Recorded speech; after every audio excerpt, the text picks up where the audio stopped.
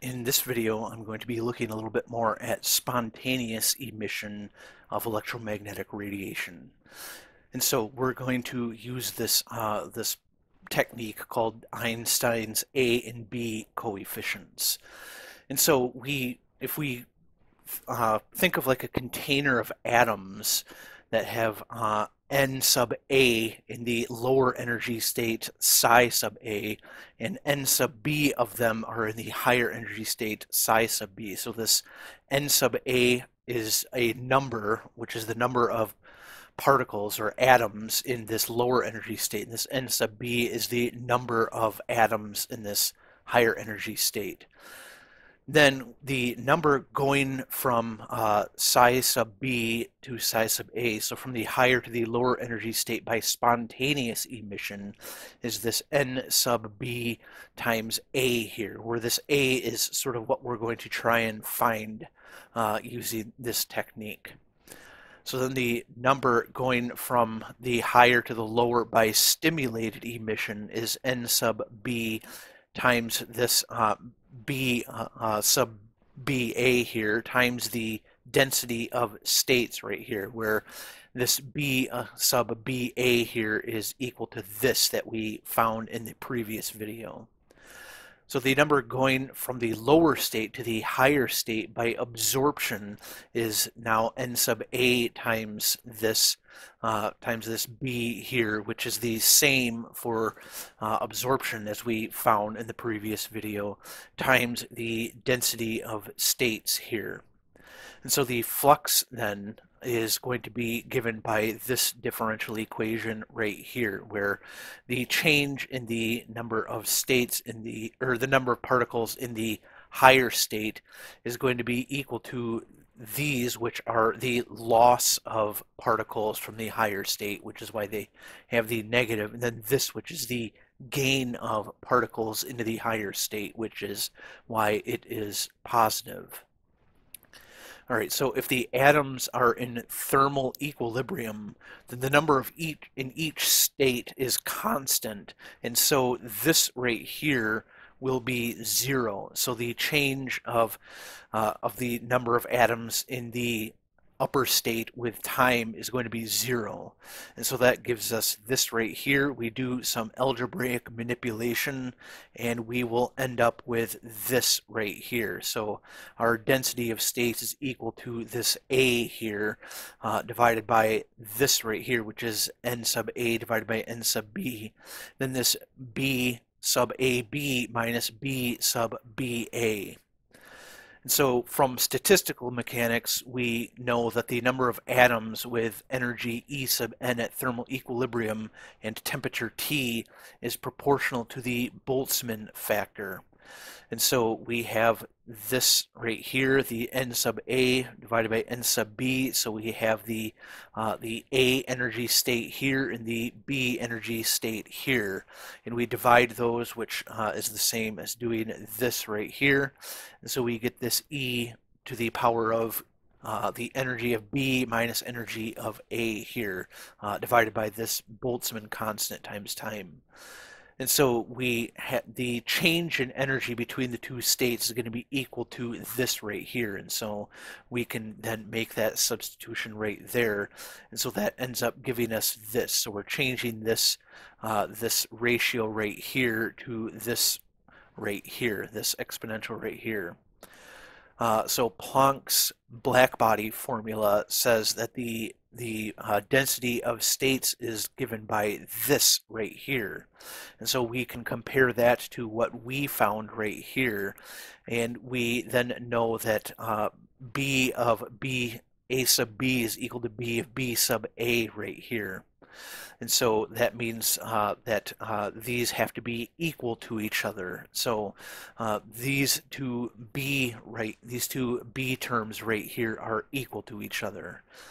And we also can then make this substitution here, because we have all of this stuff right here in the Planck blackbody radiation. So we can just set that all equal to A right here, and then we have it in terms of this this stimulated emission right here.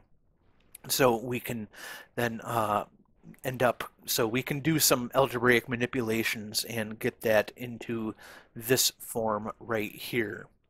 So we therefore have the spontaneous emission rate in terms of the stimulated emission rate, which we know from the last video was this. So this was our rate of stimulated emission. And so our equation for spontaneous emission rate is going to be this that we found here, and then we're going to put this in for the B of B sub A. And so we do some canceling of things, and we end up with this in the red box here. So this is our rate of spontaneous emission right here. This is the rate of spontaneous emission. And so if we know the rate of spontaneous emission, then we can look at the lifetime of the excited state, because how long the excited state lasts is going to be related to how fast spontaneous emission is occurring. All right, so if we have a population of atoms out of thermal equilibrium with them in the excited state, psi sub b, then the rate at which the atoms undergo spontaneous emission and return to the lower energy state is going to be this right here. So the change in the higher energy state is equal to this negative A times the number of particles or atoms in the higher state times this this small change in time here. And so if no atoms are going back to the excited state, so we're saying that the atoms are only spontaneously emitting, they're not absorbing anything, then the number in the excited state at some time t, so following a time 0, will be this. So we have this from above, we do some manipulation, we take the integral here, we end up with this right here with this plus c.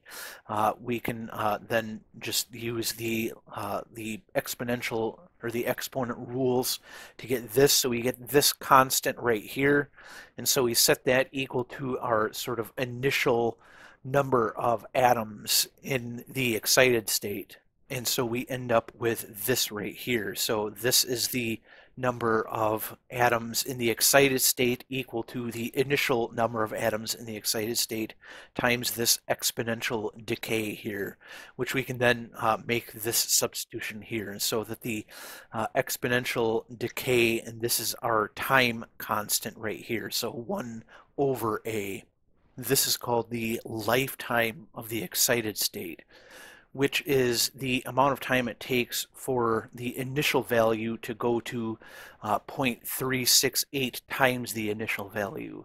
And so this right here would be 1 over E, which is 0.368 of the initial value. So this right here is a little bit more than a third of the initial value right there. And so it's closer to like a sort of half-life definition than it is to a actual lifetime of the excited state. All right, so if we have more than 2 states, then the transition rates add, and so this time constant would just be 1 over the addition or the sum of all the different transition rates for each of the different states into which the particle or the atom could move into. And so, yeah, the n is the number of states into which the electron can transition from its current state. But there are also selection rules, and so this uses symmetry considerations, and I've discussed this in other videos in this playlist. And what we found was that the change in the angular momentum here has to be either an increase or a decrease of 1, and the change in the m here, this m quantum number, can be either the same or it can be plus or minus 1. So, you know, if you're in like an m equals plus 1 state, you can move into an m plus 2, an m plus 1, or an m or an M0 state, where say if you are in like a +1 L state, you can only move into a +2 or a 0 L state. And so for a hydrogen atom, that looks kind of like this. So we have our N states over here, so the principal quantum numbers, and then our angular momentum quantum numbers here. So this looks a little confusing, but the main thing to notice is just that we don't have any sort of directly down transitions here, because the L has to go either +1 or -1. So it's always moving laterally over by 1 L on here, and going down in N here. So that we're talking about spontaneous emission. So we're going down. But the same would be true if we were talking about absorption. We would just reverse the direction of all these arrows right here. But yeah, that is the selection rules for the hydrogen atom there. And so some states, such as the N equals 2, L equals 0, which would be this state right here, we see that it doesn't have any decay going on here. So these are called forbidden. Although that, again, is a little bit of a misnomer, because you can have transitions sort of going down from here to here, but that occurs when we have interactions with other atoms or different thermal effects or multi-photon emission. But it is found experimentally that it takes longer to make a transition that would be like from this N equals 2, L equals 0 to N equals 1, L equals 0. So they do take longer, but forbidden is a little bit of a misnomer there. All right, so we're going from so kind of changing gears here. So we've been talking about sort of transitions here within an atom. So going from different states within an atom. So now, and we can sort of separate this here, we're going to talk about transitions from a state in an atom into a continuous state, which is what would occur, say, if there was ionization. So, you know, the particle, the atom, sort of absorbs electromagnetic radiation, and it causes the particle to move out of the atom, and so it's going into a continuous band of energy state. So that kind of looks like this right here, where we have this definite state here in the atom, but then we have this sort of continuous, levels of energy right there into which the particle or the electron can move. And so the probability for that is given by this right here, where we have our omega sub naught here equaling the change in energy here, and then this is our density of states times this small change in energy. And so it's the number of states within the energy between E and E plus DE. And so it's sort of the number of states that we would have kind of in this small part of the continuous band right there. And so we can say that this rho, this density of states here, is equal to this density of states in our final state, which is we have this line here sort of in the center there, where the E final is equal to the E initial plus this amount of energy here. And at sufficiently large t, so sufficiently large amounts of time, we get this as the probability right here. And so when we evaluate that integral, we get this right here, so that probability based on time here. And so the one thing to notice here is that this the oscillatory behavior is gone from this, and so we don't have that increase and decrease over time of the probability of a transition. And so if we take the time derivative, so if we want to look at you know, how often this occurs, the rate of transition, we take the time derivative of both sides. And so we can call this time derivative here the rate of going from the initial to the final state, so the transition rate. And then we take the derivative of this side here with respect to time. What we'll see is just that this t right here drops off, and so we end up with this right here. And this tells us that the transition rate is proportional to this times this. And so this right here is our density of final states. And so again, it's the density of states, so it's the number of accessible states, where more possible final states means a faster transition, because our rate of transition is proportional to this density of states here. This right here is just the matrix element, so similar to that B that we were looking at above, which has information about the transition from the initial to the final state. And this is called Fermi's golden rule. And so the sort of main takeaway is just that the rate is proportional to the density of states. And so the more number of states that the particle or the electron can transition into, the faster that's going to occur. And that's actually true not just for going into these continuous states, but actually for when we have discrete states. And so if you have like an atom that has, more states in higher levels, then you're going to get transitions to those states more quickly. And what you will actually notice with that is that if you're looking at the periodic table, the transition metals sort of on the sort of closer to the left side of the periodic table are going to have more open states in higher energy levels.